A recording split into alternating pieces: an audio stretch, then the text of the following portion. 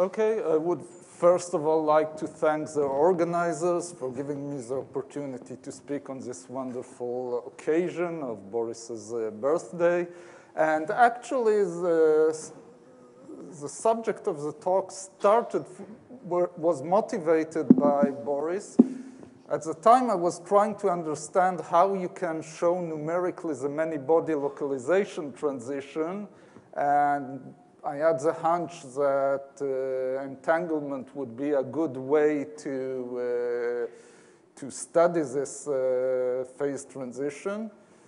About that, the jury is still out. There is some tantalizing evidence, which I'll talk about towards the end, but no conclusive smoking gun. But anyway, along the journey, several interesting systems for which the entanglement helps to understand and quantify quantum phase transition came out, and I'll share with you these systems. Okay, so first of all, what is entanglement entropy? And in very simplistic, simple way, it's basically you divide your system into two regions, region A and region B. The whole system is in a pure state. And therefore, if I have two regions, I can define a basis for region A and a basis for region B. And I can write the pure state as some combination of the basis of region A and the basis of region B.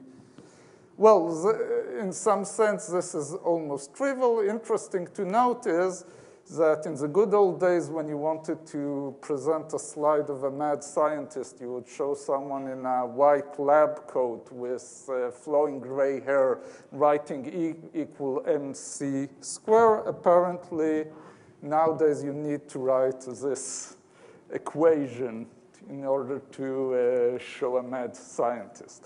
Anyway, you can actually do better than that. Instead of having a tensor with two indexes, you can have only one index, and that's by using the Schmidt decomposition. For the particular state that you are considering, you always can build two bases of region A and region B, where it's enough to take this combination of vector instead of a tensor. How do you do it?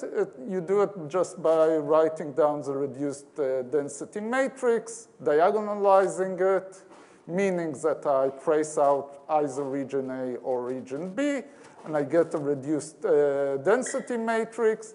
And actually, the coefficients of the eigenvalues of this reduced density matrix is the entanglement entropy, just as regular Shannon or von Neumann entropy.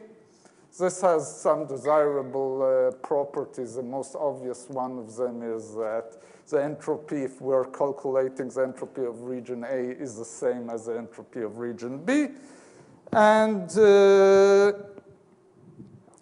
basically, this entanglement entropy has drawn much attention on its general properties, and one of the most celebrated results about it is the area law. Basically, that the entanglement entropy is proportional to the area bounding region A, connecting it with region B. Okay, very nice, but why does it interest us as condensed matter physicists? I find two main motivations. One of the most exact numerical methods to calculate the properties of ground states of many particle physics is actually based on this idea, although when it was developed, it wasn't presented in terms of entanglement entropy, but it has the same ideas. And second, it's a very, as I'll try to convince you during this talk, it's a very, very sensitive and good way to identify and quantify quantum phase transitions in different systems. Okay, let's look into the first example that I want to look into. It's for a one-dimensional system, we defined the area law. D is equal 1, so therefore the entanglement entropy is supposed to be constant. Actually, there's an additional logarithmic correction to it, which gives us a lot of information, and the logarithmic correction is proportional to the length of the region A. Okay, if I have some finite correlation lengths, for example, but not, we will see later that also for the Anderson transition, the localization transition, the same behavior appears. It is bounded, it saturates on the length scale of the correlation length or the localization length.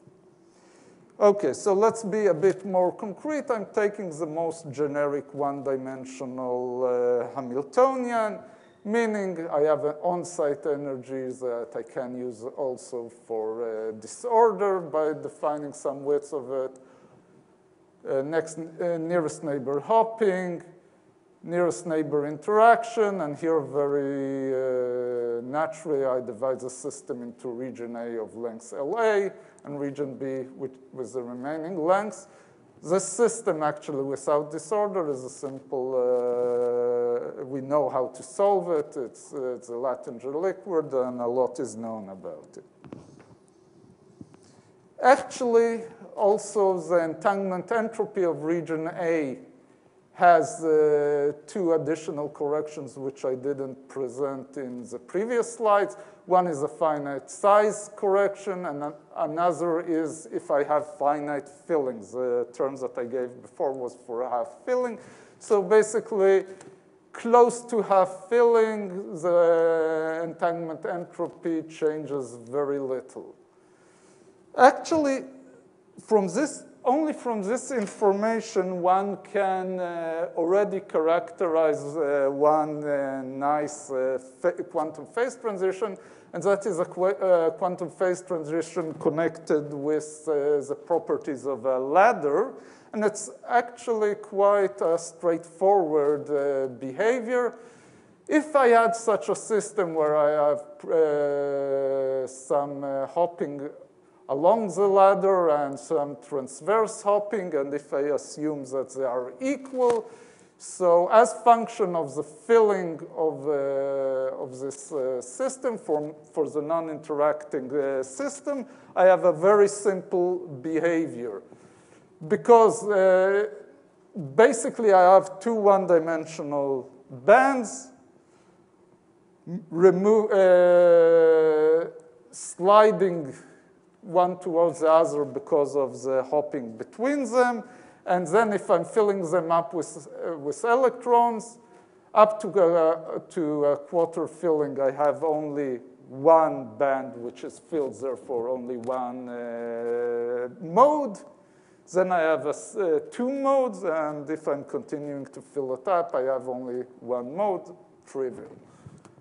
Interestingly, if I put in interactions, and the simplest case is just perpendicular interaction, I will have a situation where, although I'm filling up the second band and I'm supposed to see a second mode, this mode will be frozen up, and I see only one mode part of the way, and only for higher fillings close to half filling, I'll see two modes that go through the system.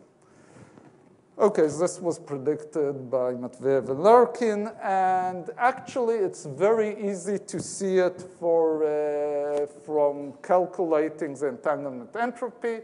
Let's look on the black curve. The black curve is just the case where I'm considering the non-interacting behavior. It shows the same behavior times 2, which from quarter filling to half filling, I'm discussing here a system with 200 sites. It just shows the same behaviors that I've shown you before about the entanglement entropy. Red, green, and blue are stronger transverse interactions. And let's look on the blue. It's the clearest. We start filling up additional electrons into the second band, but the entanglement entropy doesn't change simply because it's not an extended mode.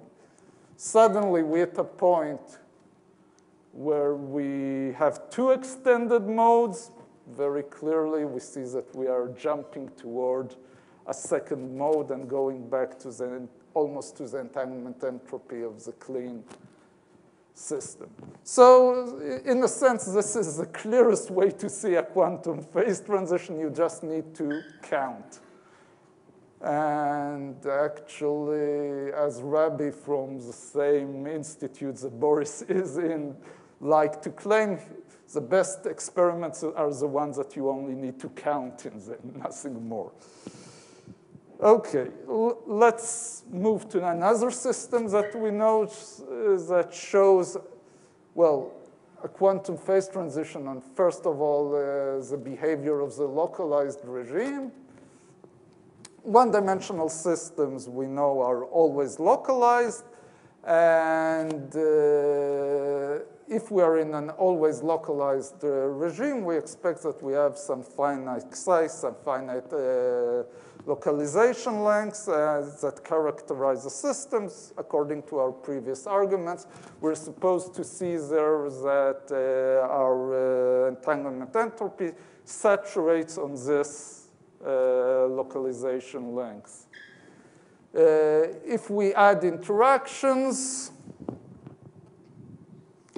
so we know pretty accurately the behavior of the localization lengths as function of disorder. We know also that if we're discussing an interacting system with repulsive interactions, G is smaller than 1. Therefore, the localization length becomes smaller and smaller as we look on stronger and stronger interactions. Okay, can we see this behavior? So first of all, one can see the finite size corrections. We see a logarithmic for clean systems and quite big, up to 1,500 here. We see a logarithmic behavior almost till the middle of the systems, and we have these finite size corrections appearing here, and everything is good. For short systems, everything falls atop one another, and then we start to see the finite size behavior for longer and longer systems. What happens if we put in disorder? Okay, here we are looking on the simplest case, disorder, no interaction. And indeed, the localization length for localization length that we know to calculate is around 60. Indeed, for different length scales, we see that all of them saturate at around this value of the localization length. And we see that actually the length doesn't play much of a role, as you expect if the localization length is much smaller than the system size. So you see the saturation in the entanglement entropy quite well, and you can even read off the saturation point, the localization length, and get a good agreement. What happens when you take into account interactions? Basically, indeed, you see the behaviors that you expect. Let's see here, we have here in the non-interacting case, the saturation occurs somewhere here, around 200. We increase interaction, red, green, blue. The saturation occurs earlier and earlier, and if you want, you can even fit it to the form given here. So entanglement entropy is a good way to follow after the localization length, meaning we can pull out of it information about the systems. And if you think about it, calculating the localization length for a full many-body interacting system is not trivial. And from my experience, this is the easiest way to do it. Okay, but we're looking for somewhere that we have a phase transition. Here, yes? What is the physical origin of those error bars? In my numeric, what is the origin of the error bars? We are sampling here different realizations of disorder, and it's very important to see their widths. We'll see in a couple of slides that actually that's also a way to characterize a quantum phase transition. Maybe even better than looking on the average or the typical value. Okay, so where can we get here a phase transition?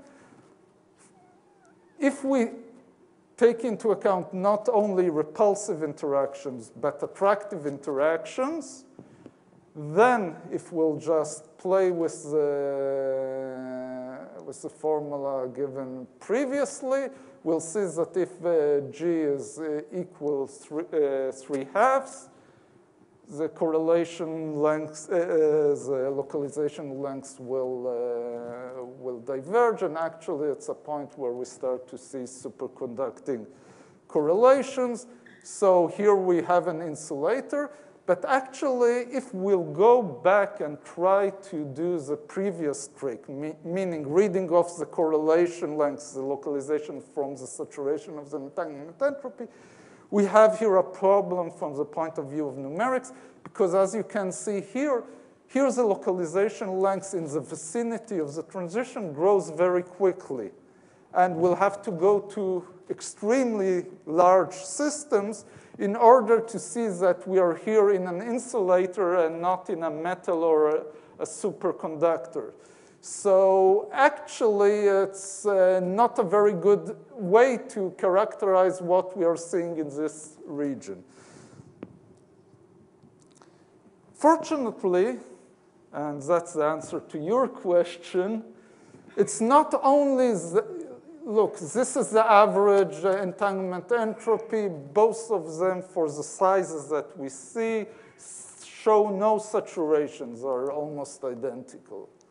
On the other hand, if I'll plot the distribution of the entanglement entropy, meaning cutting the system to a size LA for different realizations and reading off the entanglement entropy in each case, if I'm in the region where my psi is much bigger than the system size, but nevertheless I'm not in the superconducting regime, I see more or less a Gaussian behavior, a well-characterized behavior of the distribution of the entanglement entropy. On the other hand, if I'm in the superconducting regime, the distribution suddenly becomes very different. See a distribution which is very skewed, has a very long tail, and generally looks very different than the Gaussian behavior. Actually, one can do better. One can even scale all these distributions, and one can get what's known in statistics as a Levy stable alpha distribution, which basically, from our point of view, has a power law tail to the left. So when I was looking into it, because there is a connection between entanglement entropy fluctuations and the number of particles in each region, it seemed to me logical that you would see also some long tail in the number of particle distribution in each part when you're cutting a system. Although the whole system has a given number of particles, but when you are cutting it somewhere, of course, you will have fluctuations in the number of particles. I told Boris my hunch 2 months ago. He told me, no, you won't see it, and that's for you. Indeed, you don't see it. The distribution in the number of particles is Gaussian for the metallic, the black, and for the superconducting regime. So this has more physics than a simple fluctuation in the number of particles within it. So what else can we pull out of the entanglement entropy? Remember that my original motivation was trying to understand the many-body localization. Until now, I talked about ground state properties. Ground state properties will not show us many-body localization. On the other hand, with any method connected with DMRG, any numerical methods of this type has a very hard time moving to higher excitation energy. In a sense, so what can one do? Actually, there is some hope in the fact that actually the entanglement entropy is some summation over the eigenvalues of the reduced density matrix. But as noted by Lee and Haldane a few years ago, the eigenvalues of the reduced density matrix hold some information about the excited states. And the logic behind it is quite straightforward. Basically, what are we doing in the reduced density matrix? We're cutting the system into one part, into a region A, and summing out region B. If we are, for the low-lying excitations, they are not very strongly coupled to region B just because it's because density of states arguments, and therefore you can hope that there's some correspondence between the eigenvalues of the reduced density matrix and the eigenvalues of a finite section of the many-particle system. Okay, sounds intriguing, but can we show it? Okay, first of all, it's very important to try to see if we see something of the behaviors that we expect from a disordered many-particle excitation spectrum in the levels, in the behavior of the spectrum of the reduced density matrix. So what do for single particle systems, we know very well, Boris in a seminal paper pointed it out, basically localized regime will have for single electrons a Poisson distribution, no level repulsion. The metallic regime, we can have GOE or GUE depending on the symmetry of the system. So we have a transition from Poisson to Wigner. If we're looking on many particle excitations, the game is a bit more complicated because let's think of the simplest case where we have a many-body system, the non-interacting case. Then basically we have our single electron levels and we're just filling up states. The ground state is very simple. Fill up all the states to the Fermi energy. The first excited state of the many-particle system is again very simple. You're just moving this electron one level up and you will get a distribution which is equal to the single electron distribution. On the other hand, if we are looking on some ith excitation, we will see that the populations, the fillings of the single electron orbitals will be completely different between two neighboring states. Therefore, there should be no overlap between them, therefore no level repulsion, and basically we'll see Poisson statistic, and another consequence of just combinatorics, there is a huge increase in the density of states. Okay, so let's look on the excitations of a finite segment of a many-particle system. And if I'm just looking on the average, I see a very peculiar behavior. Meaning, okay, on general, it goes down, so that's good. But I see here some structures, the first, second, fourth, seventh, and so on state has a much larger level spacing than its neighbors. Moreover, it shows also different statistics. While the levels with the small level spacing shows expected Poisson behavior, the ones with the large one show something that is much closer to the single electron spacing. The good news is that also the entanglement spectrum shows exactly the same behavior. So the positive thing about this comparison is that more or less for the low-lying spectrum of the reduced density matrix, we see exactly the same behavior and distributions as we see for the excited states. This is lost for higher excitations, as expected. You already don't see these sharp. You see remnants, but not sharp peaks.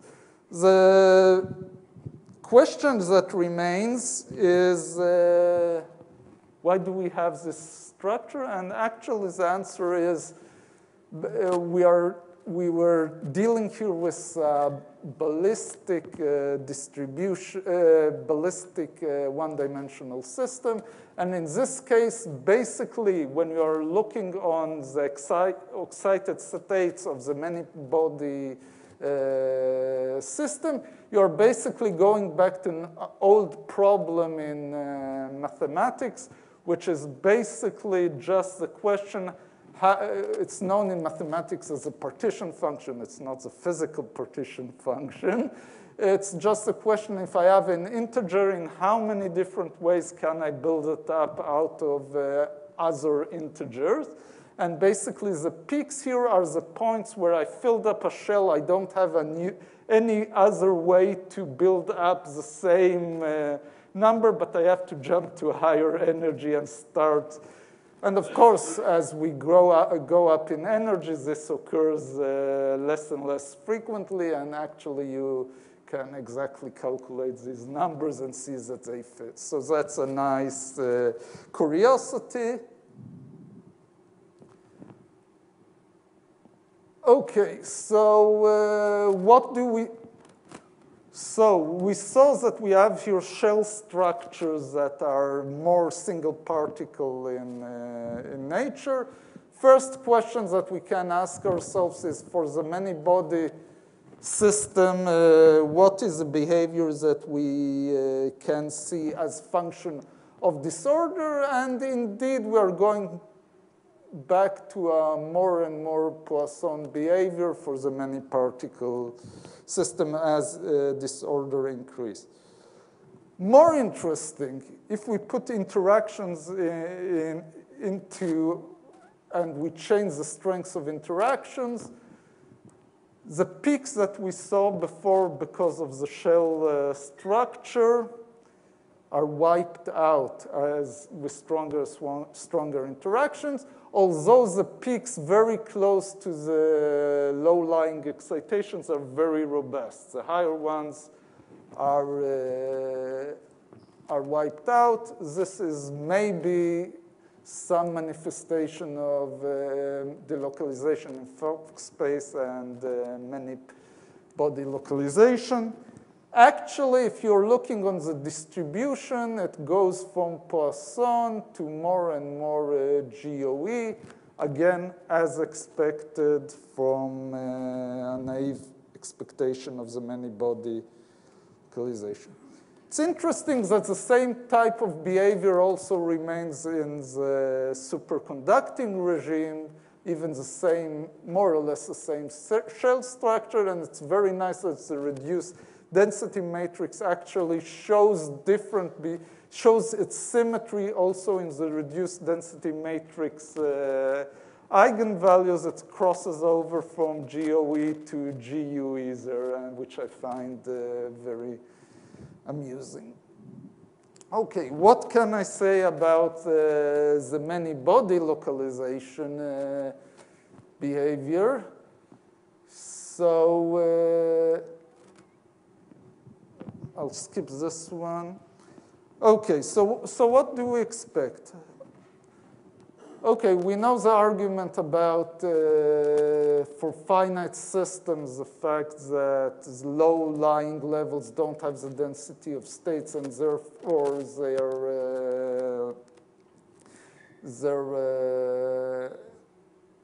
their width remains small. Once we go to higher excitations, they become larger. We know that we expect as function of temperature or excitation energy to see a transition for interacting systems from an insulator to a metal behavior. What can we do with our numerics? Conductance is almost impossible to calculate for these systems. Full level statistics for finite interacting systems is prohibitively hard, and people went into different models of infinite temperature. Since then, there are much more work where you are looking on a highly excited states. But can you see something for the transition point where you expect that if you are playing with the interaction strengths, you will see a transition between localized and delocalized behavior. With weak interactions, you'll see localized regime. You turn on interaction, you'll start to see a delocalized behavior. Indeed, with this entanglement entropy, we can't go into very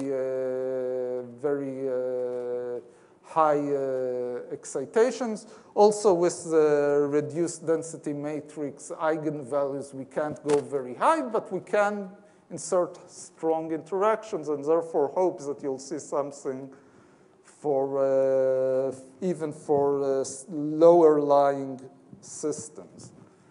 Okay, so what do you see? On one hand, something very encouraging.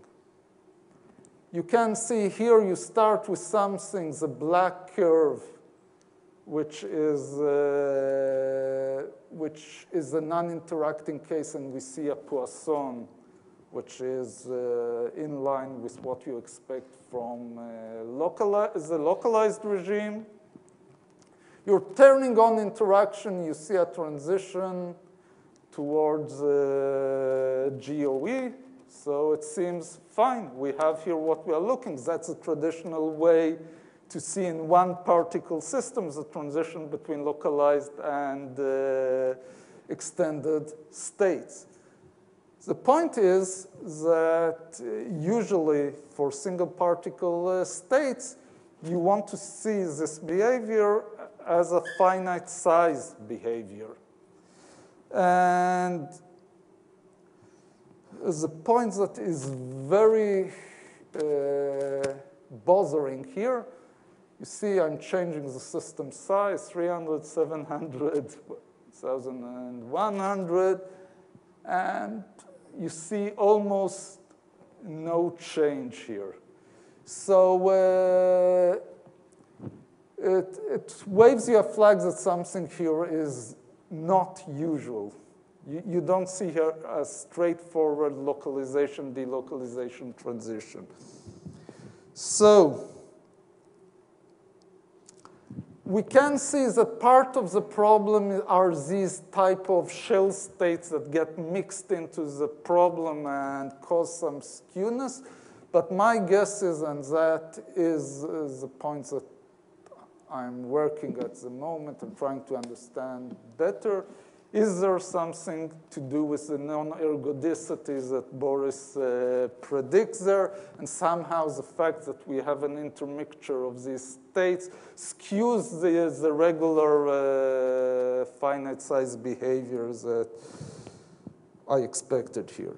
So the summary of the whole business is basically that entanglement depends on the correlation, and that's the way it shows us quantum phase transitions. It's a very good way to see different types of transitions as I have described in the talk.